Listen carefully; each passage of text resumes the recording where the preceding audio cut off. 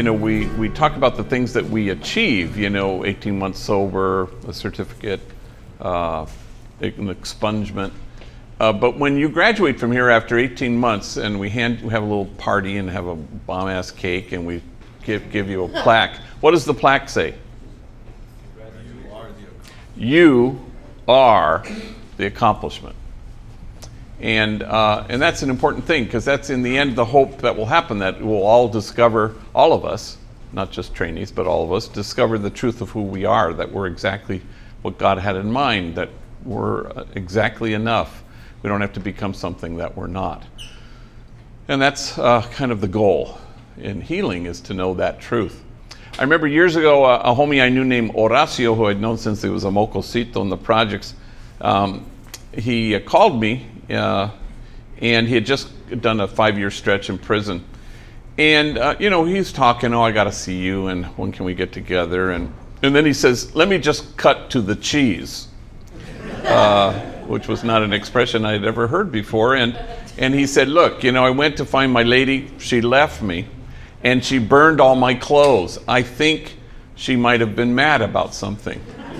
I said, you know, what was your first clue on that one? And I'm hoping he'll cut to the cheese soon. And then he says, so I don't have any clothes, so can you kick me down and buy me some clothes? I said, sure.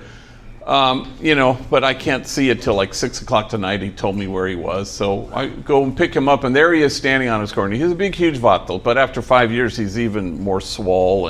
And he's a menacing looking character, to be sure. You wouldn't want to meet him in a dark alley or even a well-lit one.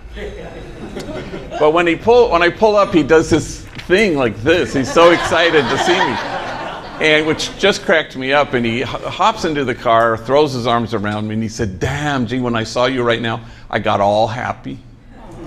I said, well, me too. So I take him to JCPenney's, and I say, you got about $200 to spend, so go and buy what you need. And de volada, he's there with his arms filled with stuff, and we're in line, a bunch of people ahead of us, a bunch of people behind us.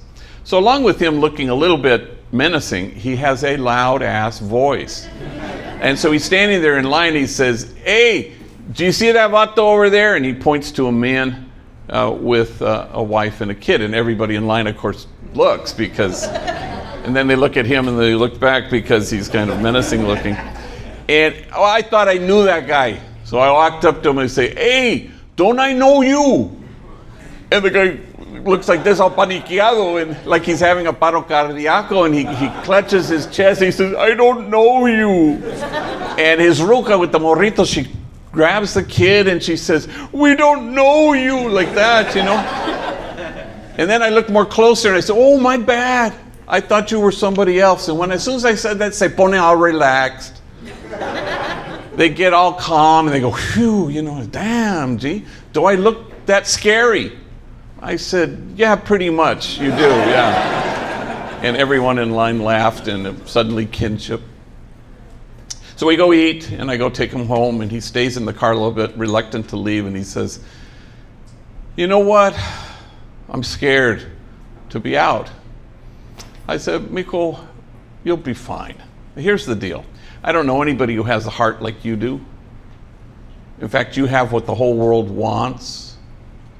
If you stay close to that heart, you'll be fine. And he said good night and left. Well, at 3 o'clock in the morning, I get a phone call, and it's from Horacio. And he says what homies always say when they call at 3 o'clock in the morning. Did I wake you? No, kind of hoping you'd be calling. And he was sober, and he said, I have to ask you a question, and it had this sense of urgency to it. And I said, you go ahead and ask. And he gets filled with emotion. He can barely speak. And he says, you know how all my life I've seen you like my father. And now I have to ask you this question. And he can barely speak it. Have I been your son? I said, oh, hell yeah. And he begins to cry, and he says, whew, I thought so. And now I will be your son, and you will be my father, and nothing will separate us, right? I said, that's right. And he said, good night, and he hung up. Here's the insight. At 3 o'clock that morning, he did not discover that he had a father. He discovered that he was a son worth having. Big difference. He discovered that he was the accomplishment. He discovered that he was exactly what God had in mind when God made him. That he didn't need to ever become anything he wasn't. He just had to discover the truth of who he was. Exactly right. I'm very proud of what you achieve, but you need to thank God for the fact that you are the accomplishment. Amen. Do you have a prayer? Yeah. Lead us in prayer. Sorry, kiddo. It's okay.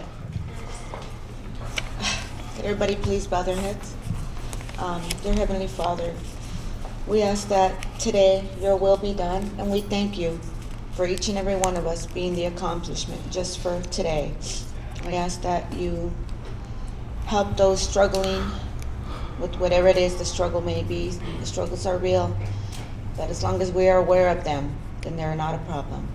Bless everybody here today in Homeboys and outside of Homeboys.